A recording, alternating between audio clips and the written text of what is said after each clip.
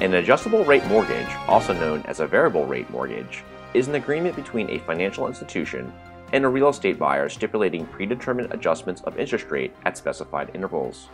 Mortgage payments are tied to an index outside the control of the bank or savings and loan institution, such as the interest rates on U.S. Treasury bills or the average national mortgage rate. Adjustments are made regularly, usually at intervals of 1, 3, or 5 years.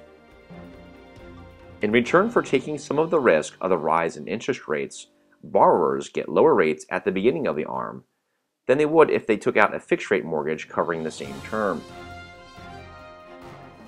A homeowner who is worried about sharply rising interest rates should probably choose a fixed-rate mortgage, whereas one who thinks rates will rise modestly or fall should choose an adjustable rate mortgage. That's an adjustable rate mortgage, and that's your 1-minute business brief.